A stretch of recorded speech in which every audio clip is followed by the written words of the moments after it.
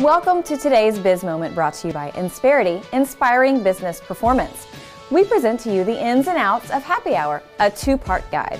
Part one, first of all, is deciding whether you, a manager, should attend. If you do choose yes, here's how to proceed. Hint, it's with caution. Now, tip number one, if you do choose yes, don't be the last to leave. Make an early exit to reinforce the professional nature of your relationship. If it helps, plan your exit strategy before you arrive. Tip number two, don't buy the drinks. Your main goal is socializing, not encouraging alcohol consumption. Tip number three, even though it's after hours, there's still some liability in what you may witness. Hopefully you won't witness anything and it won't matter, but just in case. However, the good news is that terrible karaoke performances aren't a part of that, so just enjoy or cringe as you see fit. Moving on to part two. If you decide it's best to skip happy hour, fear not. Here are some alternatives you can and should suggest.